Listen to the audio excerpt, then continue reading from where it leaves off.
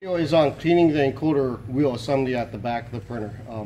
The reason for cleaning it is if there is an issue with the bed movement or registration, you get a paper jam error or a PF error, motor error. And we're going to walk through, I'll describe in detail what I'm doing each step of the way. First thing we're going to do is power the printer off. I'm going to push the red button, disengage the power. We're going to go ahead and unplug the USB cable, set that aside, unplug the power cable, set that aside. Make sure you grab a Phillips screwdriver, isopropyl alcohol, and I have a paper towel here to clean and wipe the encoder wheel assembly with. So let's go ahead, we will loosen up this little bracket that holds it in place. So I'm going to move that set to the side. Unscrew the Phillips screws, set that aside.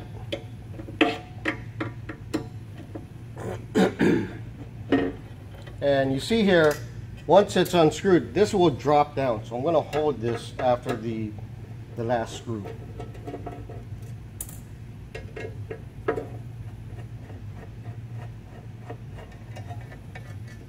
So that's the last screw. Set aside, so it actually will tilt and slide out just like that. And you're going to see if there's any excess oil, you want to make sure you clean that off. That's not good for anything that will leak to the back. So I'm going to set this on top of the printer right now. This is a whole encoder wheel assembly. There are imprinted lines in here that register on the actual PF sensor right here. So you want to ensure that there's no dirt or anything on it, and there's no oil or debris. So let's go ahead. I'm going to take the isopropyl alcohol.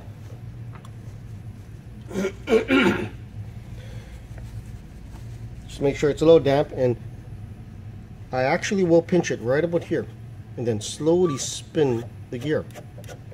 So what in fact I'm doing is I'm actually cleaning both sides of it. I'll do a few rotations of that. It's not going to be very, very dirty. Normally this process would be performed at the 4 to 6 month mark. Same thing for the PF sensor, and you see that just a little bit of oil came off of that, so that's not a good sign. So I just make sure that that is wiped cleanly as well. You can also take a compressed air can and blow that on there just to ensure that there is no dust on the sensor, which we're going to do as well. And then the other important item we're going to inspect is a timing belt. See here, when I squeeze the timing belt, see how much give it has? It's about a 2 to 3 millimeter give. If it's too loose, you're going to get paper jams. If it's too tight, you're going to get paper jams as well. So this is an important part of the movement of the actual drivetrain for the bed itself. So you want to check that. If you need to be tightened and loosened, it's just held with 2 Phillips screws, which you would loosen, re-secure the DC motor, and then tighten up again. Aside from that, don't forget, make sure the oil doesn't leak to the back here. So I'm going to wipe off any excess oil at the back rail here. And to put it back together, just take the cover again. I'm gonna actually tilt it out this way, and don't forget that little bracket. And then feed it in. Line up the Phillips screw holes, turn that, and then screw it back in place with the screwdriver and the Phillips screws.